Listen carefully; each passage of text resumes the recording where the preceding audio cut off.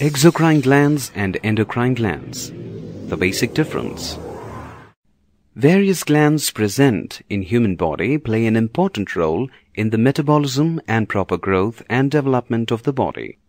These glands generally fall in two categories, the endocrine and exocrine glands.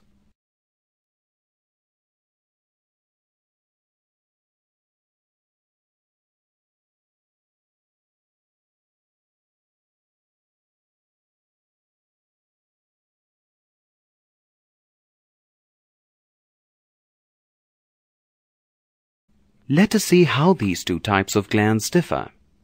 Observe these images of the liver and salivary gland. These glands possess ducts which help to transport their secretions to the place of their action. Such glands with ducts are called exocrine glands. Pancreas acts as an exocrine gland as well as an endocrine gland.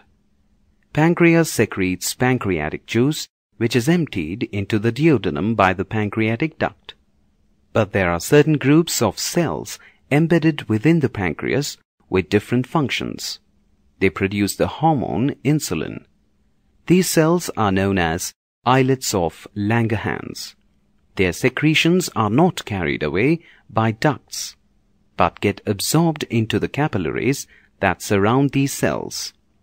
These types of glands are called endocrine glands.